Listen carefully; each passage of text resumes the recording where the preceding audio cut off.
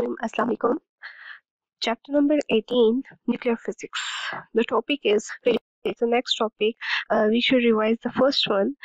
The first topic was atom and atomic nucleus, in which is and nucleons, in which we discuss about that atom electrons are taking approximately 10 as power minus 10 meters of area, and nucleus is taking 10 as power minus 5 meter, 15 meter.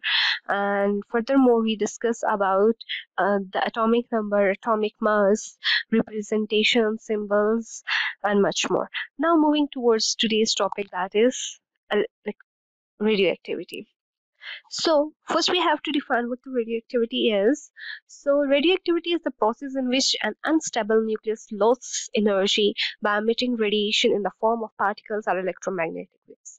Any atom which is unstable, which is in a high energy state, want to become stable atom. So in case of getting stability, in process of getting stability, they lost the energy. They lost energy with the emission of different radiation and electromagnetic waves and change into another form. That process is called the radioactivity. So an unstable releases energy to become more stable. Again, the definition is explained. There are three main types of the radioactive decay. We will discuss them later on. Now moving forward, it is a symbol of the radioactivity, and we call it tripod. Anywhere where there is a radioactivity which is harmful for the human life, human organs, so we use these type of symbols there. Okay. Now, discovery of the radioactivity. Radioactivity was discovered by a French scientist named Henry Becquerel accidentally. He said that he was using the potassium sulfate crystal, and he found that they emitted an invisible radiation on a darkened photographic plate, and then he said that there is something which is emitted, and later on it was named as a radioactivity. Then afterwards, a second scientist named Marie Curie in 1867 and 1934, Marie Curie and Paddy Curie both conducted an investigation and discovered two unknown elements, both were radioactive, and they named them the polonium and radium. Now, what the radioactive decay is. A neutron is unstable. If we are talking about the neutron that is unstable, and it can not stay alone, and it will be decay into the proton and an electron soon. If you have a lot of neutron, within the 11 minutes, half of them will be decayed. Particles that decay are said to be the radioactive.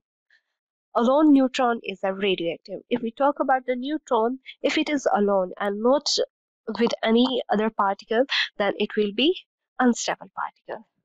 Now, if we see here, all the elements heavier than the bismuth are the radioactive element. In periodic table, you can see that all these elements are the radioactive elements, means that elements having the greater atomic number and atomic masses are the radioactive elements. So what the radioactive is? Why are the elements radioactive? Because nucleus are unstable, have the excess energy. Due to the excess energy, they want to get the stability. For getting stability, they lose the extra energy and wants to come on a ground state, and by emitting the ionization, emitting ionizing radiations in the form of alpha, beta, or gamma rays, but we will discuss them further. Okay, radioactive decay. Radioactive decay can be in different modes. If we have a heavy atom, for example, here it is in a heavy atom, it can be decay and give us a beta particle, can give us the alpha and gamma, and sometime a neutron. So what this is, and when an atom will give us the beta, when it give us alpha and when gamma, these are three different processes, these different types which we will discuss. Okay. Now you can see here that if an atom give us the alpha decay. So in alpha decay, what happens? Two protons and two neutrons are given out. Means that a helium atom will be given out as a radiation or the particles. In second, that is the beta decay or beta emission, in which an electron or positron is given out. and the last one is gamma radiation. In gamma radiation, a photon or gamma rays which are highly energetic are given out. So moving forward, discussing one by one, the first one is the alpha decay. The alpha particle are identical to the helium nucleus, as we discussed earlier कि इसमें हमारे पास दो neutron होते हैं और दो proton होते हैं. So it is like the helium particle. अब हमारे पास होता कैसे है? We can see that in the next slide. We have a radium. हम एक रेडियम एटम लेते हैं और फिर हमारे पास उसका रिएक्शन होता है और वो रेडॉन में कन्वर्ट होता है with the release of the helium particle. Here you can see that हमारे पास there is a radon. radon हमारे पास कन्वर्ट होता है यहाँ पे. radon अब फर्दर हाई एनर्जी पार्टिकल है, ये कन्वर्ट होगा किसमें? पोलेनियम में. ये हमारे पास उसका यहाँ पे क्या है? ये पैरेंट न्यूक्लियर है, it is a daughter nuclear. Now here it is a parent nuclei and polonium is a daughter nuclei with the release of an helium atom. Okay. Now talking about the beta decay. Beta decay में क्या होता है? We use a fast moving electron और वो emit करता है हमारे पास nucleus को, जो कि रेडियोएक्टिव डिके करता है. अब हमारे पास जैसे बीटा डिके में हो रहा था, यहाँ बिल्कुल भी वैसा नहीं होता. हमारे पास यहाँ पे नंबर ऑफ न्यूक्लॉन्स चेंज नहीं होते, रादर हमारे पास न्यूट्रॉन चेंज हो जाता है प्रोटॉन में. अब कैसे होता है? Will see that in the next slide. कहता है as a result of a beta decay the न्यूक्लॉन्स have one less neutron but extra proton. के एक हमारे पास न्यूट्रॉन कम हो जाता है लेकिन प्रोटॉन क्या हो जाता है? एक्स्ट्रा आ जाता है. The atomic number z increases by 1 and the mass number a stage same. के मास नंबर सेम रहता है लेकिन हमारे पास जो एटॉमिक नंबर होता है वो क्या हो जाता है? इंक्रीज कर जाता है. नो सी हियर, हमारे पास पोलेनियम है और पोलेनियम हमारे पास जब बीटा डिके में एस्टेटीन में चेंज हो रहा है और साथ यहाँ पे बीटा एमिशन हो रही है. बीटा में हमारे पास या तो इलेक्ट्रॉन रिलीज आउट होता है या पोजिट्रॉन.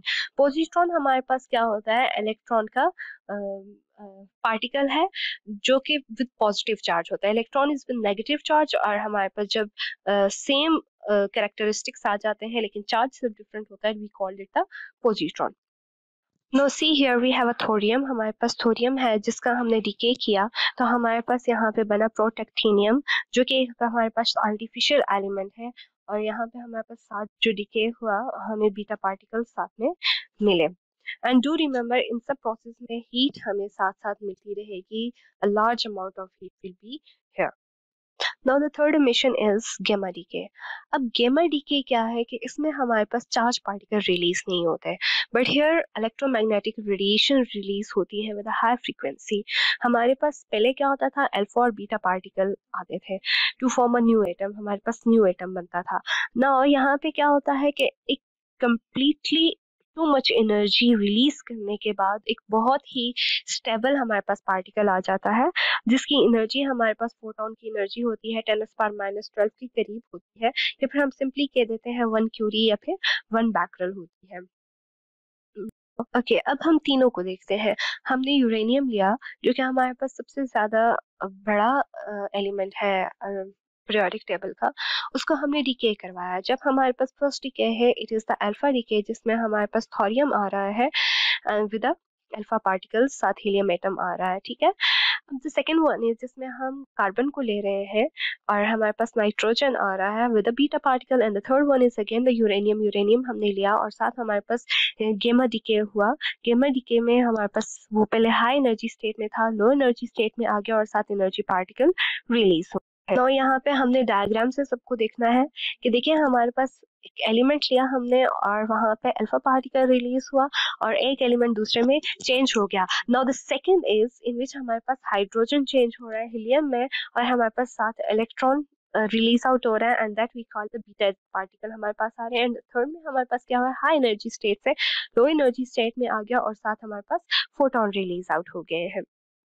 नाउ हम पेनिट्रेशन पावर की बात करते हैं कि हमारे पास दीज आर डिफरेंट रेज. तो हमारे पास किसकी पेनिट्रेशन पावर कितनी ज्यादा या कितनी कम है?